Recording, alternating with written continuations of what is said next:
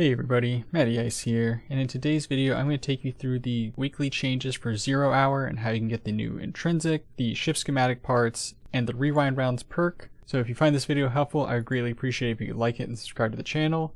But we're going to go ahead and start this all off by talking to Ada here and picking up the Outbreak Refine 2 quest, which, just like last time, you have to go kill some Fallen, and you have to do that in a specific lost sector this time. Now once you've done that, go ahead and load into 0 Hour. I recommend doing normal first just so you can kind of explore around and see what's going on. And you're not under the same time pressure as normal. But when you get to this hangar area here, this is where the second switches for the vault puzzle is going to be. So go ahead and go to the left side like the normal path normally takes you. And up against the back wall is actually going to be the switch to start the temporary clearance granted to open the vault room. The first panel is going to be located under the stairs immediately to the right. The second panel is going to be on this middle floor under the stairs there, and then the final panel is going to be at the top section all the way in the back.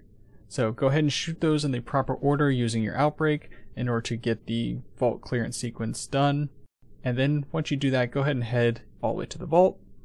Don't forget there is a map on the wall here, and this map is going to guide you through the vault maze. Once somebody gets through there though, you can just have them deactivate the switch. And on the screen here I'm going to have all the different vault combinations. There's 3 that they cycle through one after another. So this particular week is the quote-unquote Void Week. They're labeled different names like Arc Void Solar. That's like the old naming conventions for them that kind of just stuck around.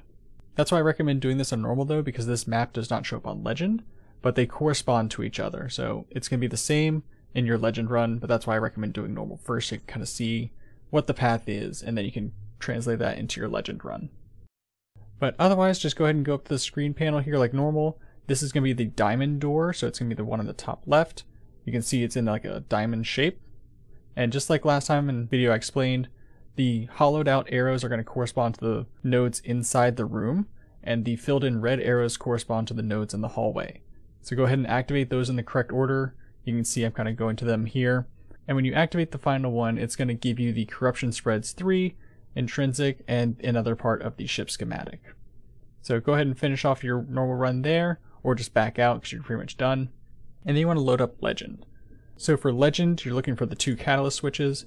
Now if you've done last week's, this week's is immediately in the room after that, where you have to do like this back and forth jumping with the Fallen and all that. The switch is immediately on that first platform to the right, and you have 30 seconds to get to the next one.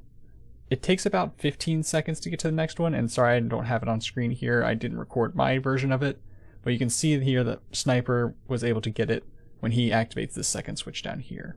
So activate that first switch, follow the path all the way to the end, and immediately take a left at the red pipes in order to get the progress for Outbreak Refine 2.